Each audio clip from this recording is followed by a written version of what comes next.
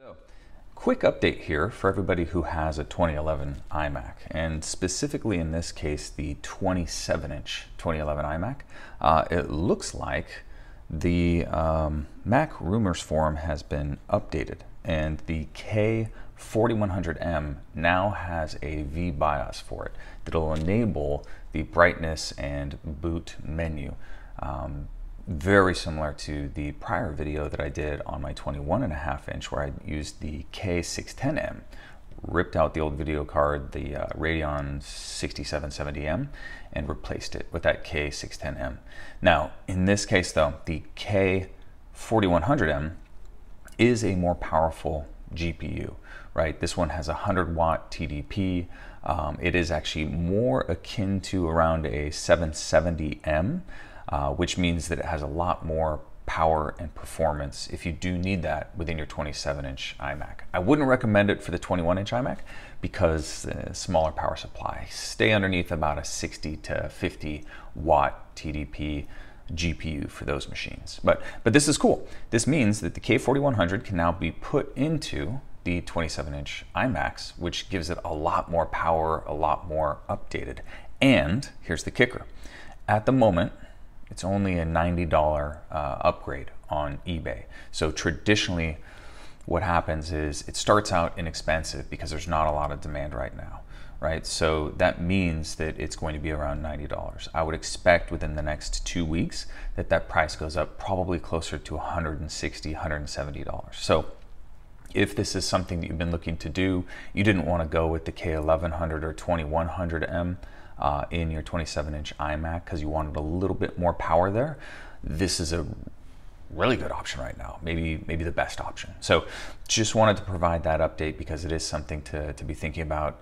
The forum post itself, as I'm reading through it, and I'll put that up here on the screen. First up, huge shout out here to Nicky or Nike22. This is the second or third vbios I've seen where he took Nick DVB's ROM and then modified it to work for other cards.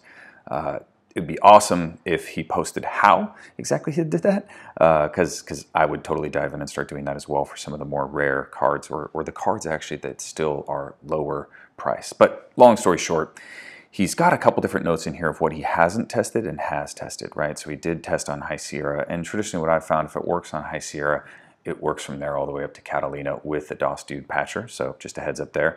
He does mention that it's a little bit more difficult to flash. Now, he also did say that he used a technique which is the basically Linux to actually flash the ROM onto this card, so I don't imagine this is a big issue other than if you are planning to use this sort of specialized USB programmer, which I've never used and it looked like a bit of a headache to me.